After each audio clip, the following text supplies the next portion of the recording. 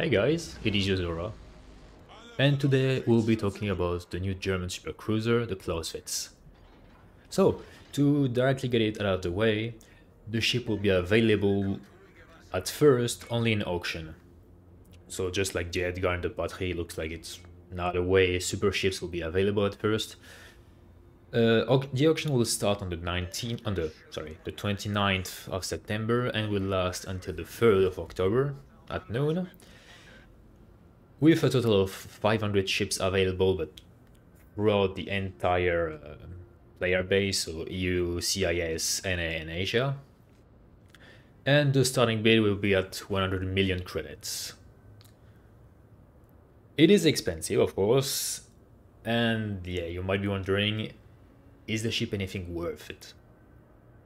So essentially, Clausewitz, she really is exactly how she looks. It is Hindenburg, but bigger. Is it as great as Annapolis and Condé? Well, no. I'll explain a bit more later. So, compared to Hindenburg, the main difference would be the main armor, the main deck, which is 50mm thick instead of 30. And other than that, she gets a nice DPM boost for the HE with around 10%, plus has also higher fire chances. But for the AP, it isn't... Well, actually, she's losing DPM, but something like 7k in total. It's really not that big of a difference. But at least in return, she's getting better AP penetration, so now she's... It's pretty much Des Moines AP penetration, but like there is a 10mm more, so you really are going to be nitpicky if you spot the difference. So yeah, at least firepower wise, well, actually also I forgot to mention that the alpha damage of course also goes up because she's using 210mm guns instead of 203. So if you are facing a broadside target that isn't like a Kremlin which has truckloads of armor, it's nicely broadside, don't worry, you can switch to AP and you will get some pretty solid chunks of damage. Other than that, for the HE, well, let's put it this way, the Clausewitz, it is incredibly good at farming damage.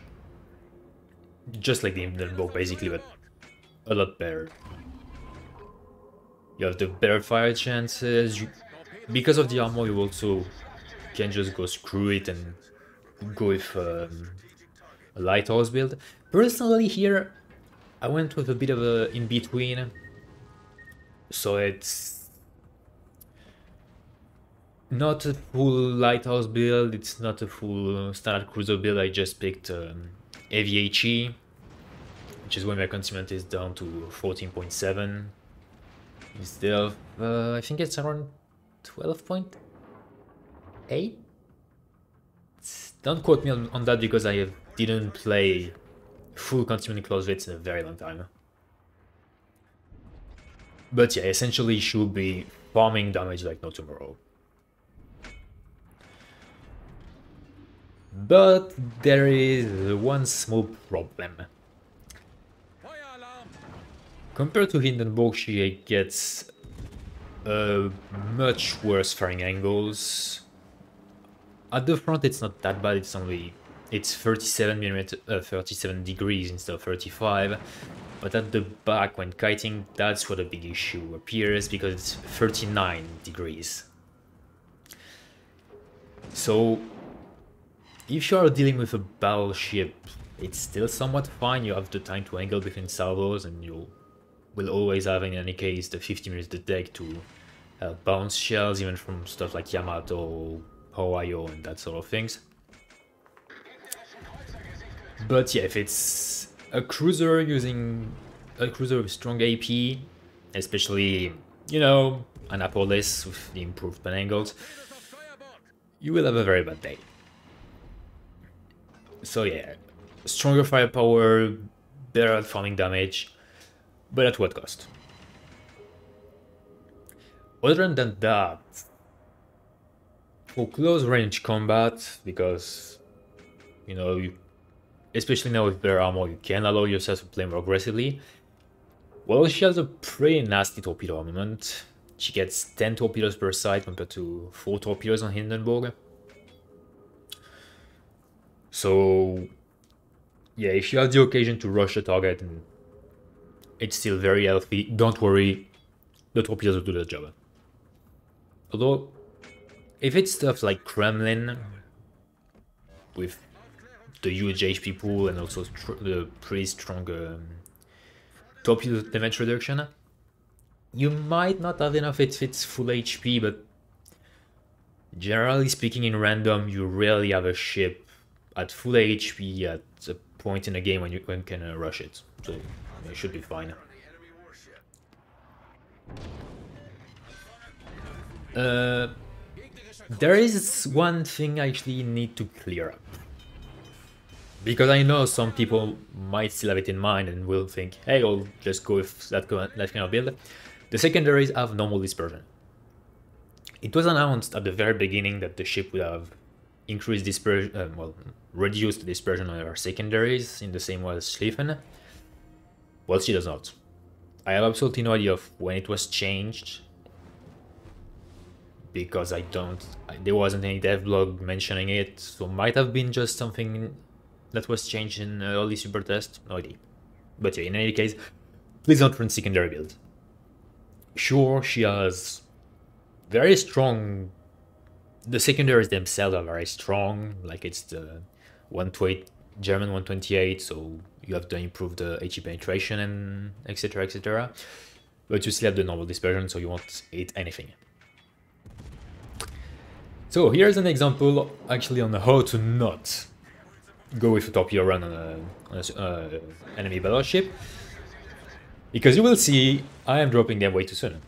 I'm thinking that Lion won't have the time to fully turn. I will have the torpedoes will at least reach him, 1 or 2 of them.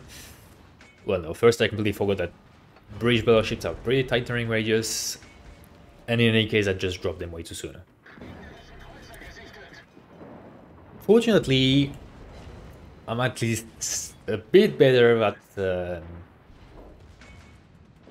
at drive-bys, so yeah. Don't worry, you didn't see anything, it didn't happen, it's fine. There you go.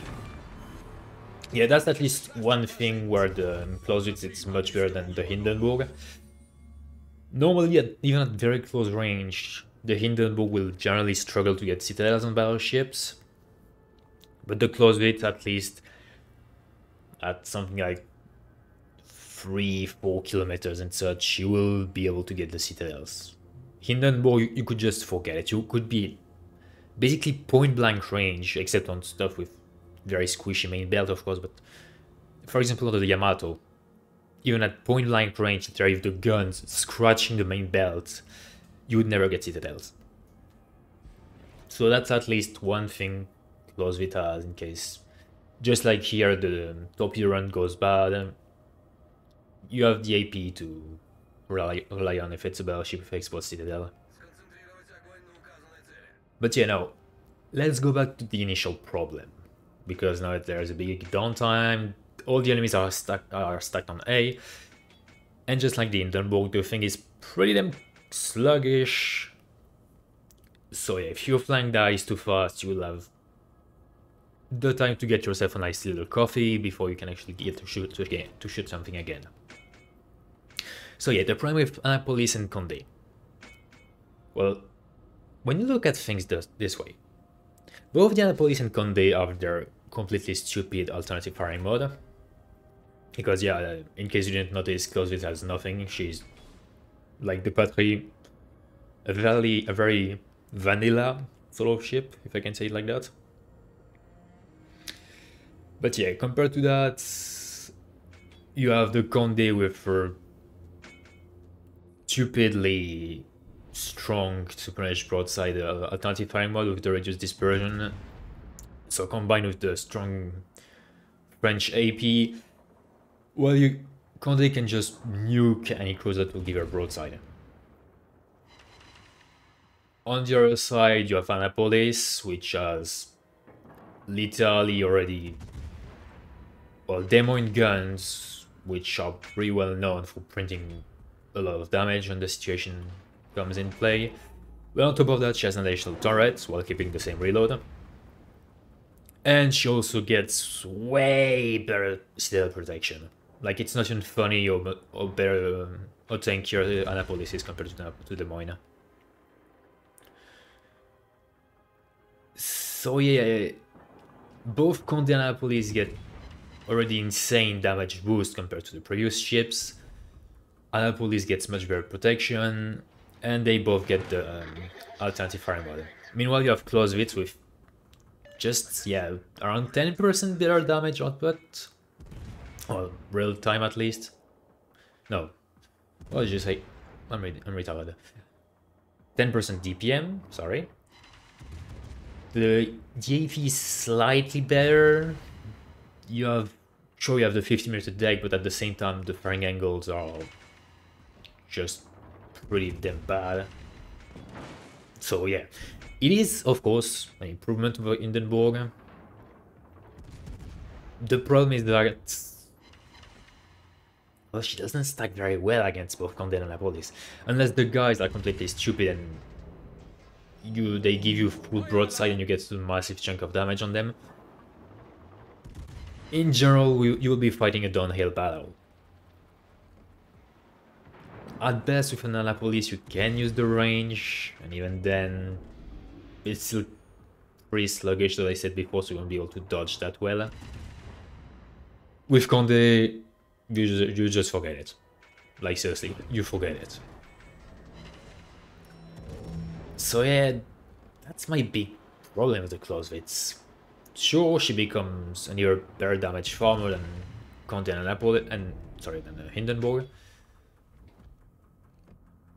But yeah, she will never have anywhere near the game impact of either of Annapolis and Condé.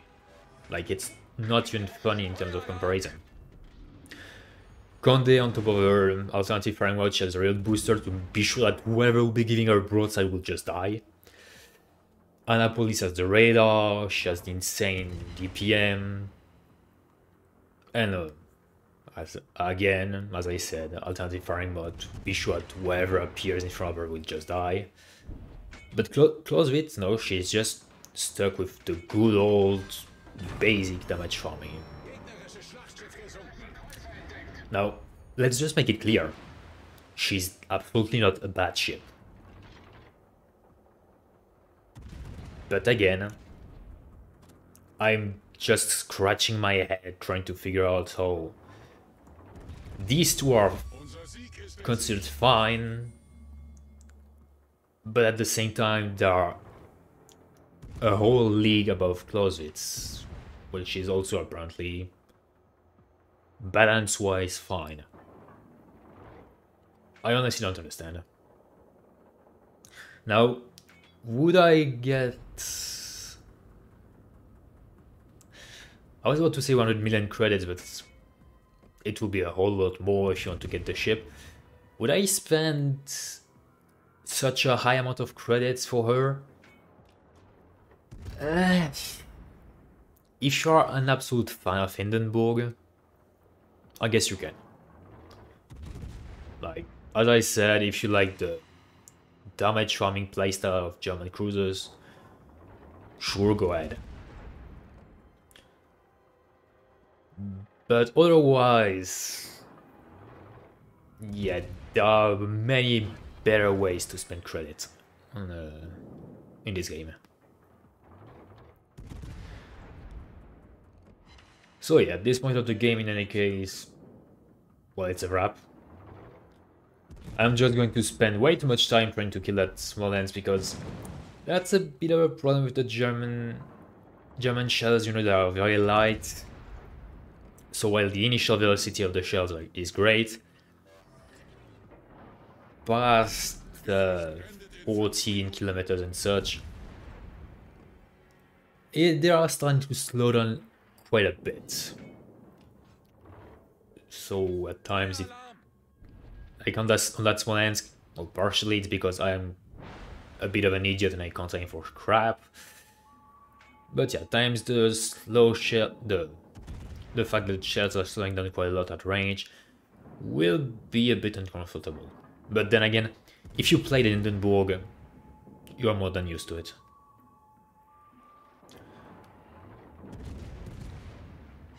For some reason, that Conde is still alive, even though he's just stuck in the border for, what, a minute or so right now? But yeah, as you might guess, it won't last too long in there. I was hoping to get a bit more damage on him before the game ends, but no, we'll just die before. Actually, no, never mind. It's not him dying, it's the game ending, because we are